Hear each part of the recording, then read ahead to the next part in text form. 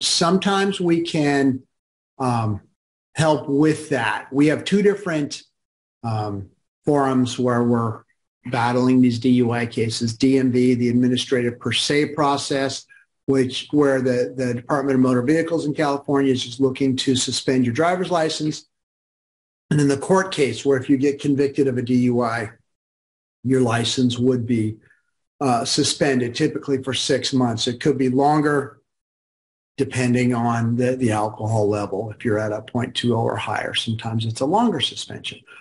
So in regards to negotiating the length of suspension, if we can win the hearing with DMV, and if we can get the DUI charges reduced to a wet reckless in court, then you're looking at no suspension at all. If you do get a regular DUI in court, there's no negotiating the 6-month suspension that you're going to get. It's either 6 months of no driving, or 6 months with an ignition interlock on your car, or 1 month of no driving followed by 12 months of work-only restricted driving.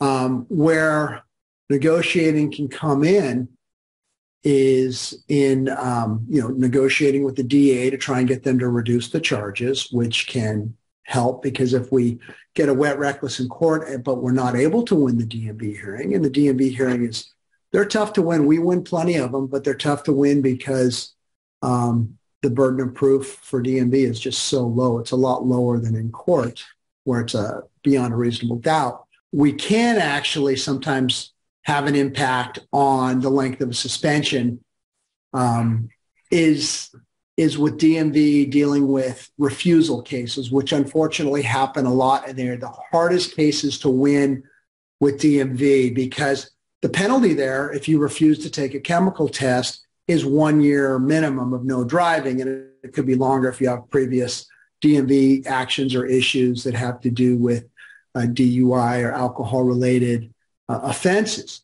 So what happens is an officer admonishes you and claims that you refuse to take a test when they said you have to do breath or blood, or you will be suspended for a year. If they don't word things right, and sometimes in Marin County they don't, or if there are issues, things that are left out of these reports by the officers, sometimes I can negotiate with DMV to change what, in many cases, or what less experienced lawyers would end up having a 1 year suspension for their client. I can sometimes turn this into just a regular suspension.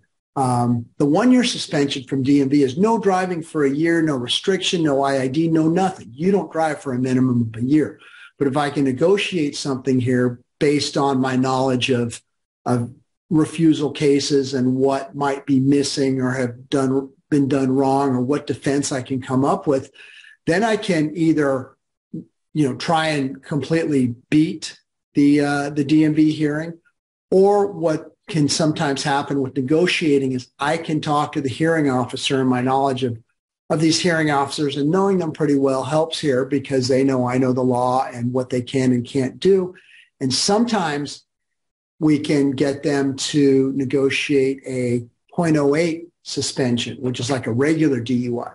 What that does is that allows the client to get a restricted license. So someone who needs their license, and we're talking about 99% of my clients have to have a license, can't go a year without a license, that would allow them to get a interlock license where they can drive anywhere, anytime, wherever they want to go, or a work restricted license so that they can get to and from work and work-related driving.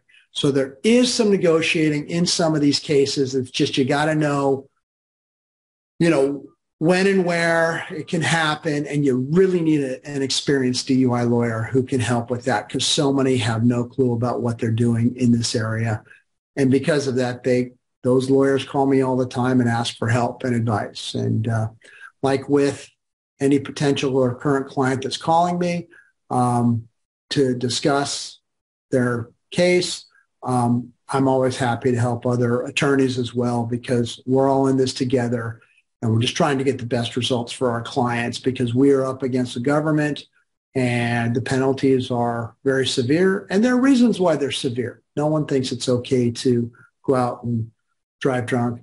But the refusal penalties are really harsh. And so sometimes we can save jobs and, allow people to still drive their kids to and from school and things like that by knowing how to negotiate these cases.